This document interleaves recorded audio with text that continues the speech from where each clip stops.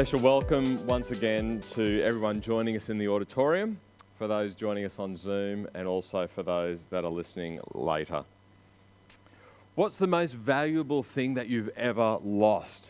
Did you ever find it again, or has it remained lost apart from the memory? But when you find something that you've lost, wow, that sense of relief and joy when you have it back again. Have you ever imagined how God felt when you came to trust in Him? Let me pray. Jesus, as we take some time to delve into this wonderful parable, I ask, Holy Spirit, that you would continue to speak to us, that you would open up yourself to us, that as we open up your word, that you would speak to us, that you would remind us of your truth, and that you would help us to understand your love more and more. Lord, we commit this time to you, for you to have your way in us and through us. In Jesus' name, amen. Lost keys, lost phones, a lost bag, a lost contact number from that cute person that you met the other night. It can be so many different things. It's enough to have you panic and tear the place upside down, trying to find whatever it is that you've lost.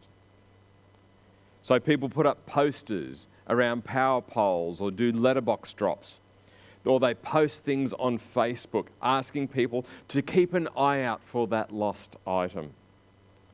And then you hear amazing stories from people finding things and the lengths that they go to return them to their owner. Like a waterproof camera lost by a tourist and returned years later. Today's lost parable is something that most of us can relate to. You leave something behind in the playground, a favourite toy that accidentally gets dropped, and the tears flow. You're running late and you can't find your keys, and the stress grows. In the Bible, there's a story of a person who lost 1/10 of their life savings. Here they were, trying to be really, really good, going without at times so that they could have some savings put aside. Like saving pocket money or putting aside a little bit of your money for a rainy day, then you lose 10% of it in one go.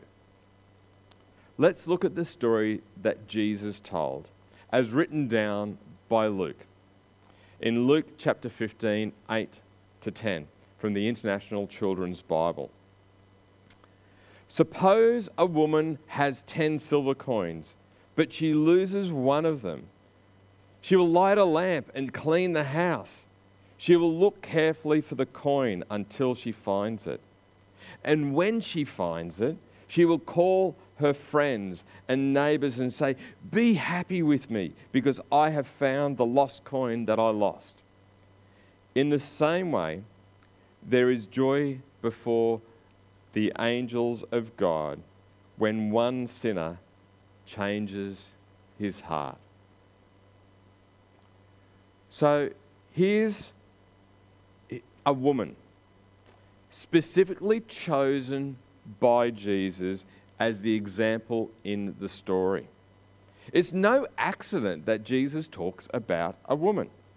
People who knew that women are more likely to be financially insecure, and without the day-to-day support of family, they would be living and struggling to get by, a hand-to-mouth existence day to day. But this woman has scrimped and saved up money, possibly saved up for years to have these 10 silver coins, 10 days of wages. Or in Australia today, it would be the equivalent of something like $1,600, $1,600 that she has set aside. Now, there's no suggestion that she had a messy room, But before there was electricity and light switches, you relied on a small window in the wall of your home, or by keeping the door open to allow light in. At night, you needed an oil lamp and the flame to light up the room with dancing shadows cast along the walls. 10 silver coins, each a day's wage for the unskilled person. Pocket money set aside for weeks and weeks. And she has them, a stash of cash that she's been putting aside. And she counts them out. 1, 2, 3, 4. We don't know whether there was something that she needed to spend it on. 5, 6, 7, or whether things were getting really tough. 8, 9. No, that can't be right. Let me count them again. 1, 2, 3, 4, 5, 6, 7, 8, 9. Where's the 10th one? Where's it gone? So she turns the place upside down, looking in every nook and cranny and crack with her lamp, trying to find that coin. And then finally, she discovers it. And she discovers it sitting in a corner somewhere. And there's that coin. And she celebrates. It may have taken her a minute. It may have taken her a day. It's tough to say how long it took her as she looked. But the last place that she looked, the lost coin was found. And with a squeal of joy, she called out to the town. Her girlfriends come running as they heard the cry. No sooner do they arrive, but they celebrate together. They all knew the value of that lost coin and how they would feel if they were the ones that had lost it. The shadows on the walls were not the only thing that danced that day. But that was then. So what about for us now? Maybe this is how you imagine things when it comes to God expressing joy.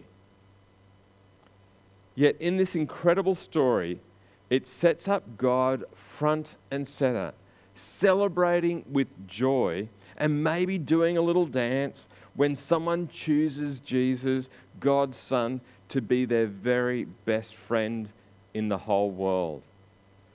Joy more expressed like this. Just the sheer delight and celebration of sharing and being together, and just the joy that shows. The Bible says, there is joy before the angels of God. Luke wants us to know that God, the creator of the world, the creator of the stars and the galaxies and the planets and the Milky Way, God who created you and me, longs for us to accept Jesus' invitation to be a part of God's family. Being sorry for our sins, our stuff-ups, our mistakes, the things that we get wrong, and asking God for forgiveness to help to be the best that we can be. But there's a little more to this story. What do you like when it comes to sharing? A friend of mine, Donna, knew that I am not a good sharer when it comes to chocolate cake. So when it came time for cutting a chocolate cake that I think it was for my birthday, she comes along and she gets the knife and she takes this biggest, hugest chunk of chocolate cake and off she trots with it with a big smile on her face to teach me a lesson about the importance of sharing. For some of Jesus' audience, they thought that they were more deserving of God's love than others, that they deserve God's love and joy. They looked at others, and people that looked different, people that behaved differently. These people, they were called Pharisees. And they looked at others who didn't measure up, that they weren't good enough, they weren't smart enough, they weren't rich enough, they weren't pretty enough. The Pharisees thought that they were God's favourites. But this story that Jesus tells, he wants to remind those who want to keep God for themselves, those who want to stay comfortable and stop the undeserving, the inconvenient, the naughty people from knowing God's joy. The Pharisees thought that these people only deserve God's judgment, not God's joy. Jesus wants to remind them that God's love is too good to keep for themselves, and that it's so important to share God's love with others. Not just keeping it for those who you think are nice and deserve to know God, but God's love needs to be shared with everyone, even with the everyone that seems to be hidden in some nook or cranny or some back alley. God celebrated with joy when you invited Jesus into your life. And when we join the search for the lost, we also join in the celebration with none other than God, who celebrates before the angels. And God puts on the best show of all, showing his joy to all of heaven that can see and celebrate with God when someone wants to accept Jesus' invitation to be a part of God's family. Let me pray. God, your love is so much better than chocolate cake. Your love is so abounding, as we heard earlier. And your love for us never stops. It never fails. But Lord, sometimes we know that, Jesus, we can be unhelpful and even at times resistant to sharing your love with others. That we think we're the ones that might deserve your joy and not them. Help us to see others through your eyes and the joy that you have when people come to accept you as their King and their Saviour. Amen. So how might we respond today? Well, I want to encourage you to do something a little bit different today, just for a few moments. I'm going to encourage you to close your eyes. And there's a few questions that I want to pose to you. To close your eyes in a moment and imagine how God might have celebrated with joy before the angels. Imagine that God celebrated with joy when you asked Jesus into your life. And if you haven't yet, then why not do that today? God is waiting to celebrate you. So I invite you to close your eyes. And I want you to imagine God and the angels around him. And I want you to imagine how God might celebrate. Celebrate with joy when the lost are found. What does God do? How does his face look? How do the angels react? Do they join in?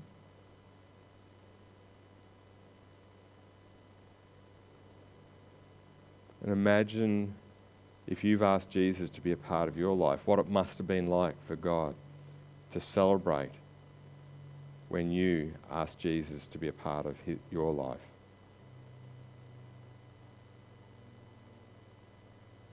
With eyes still closed, picture in your mind those with whom you could share Jesus' love. God invites you to share with them and to help them discover God's love.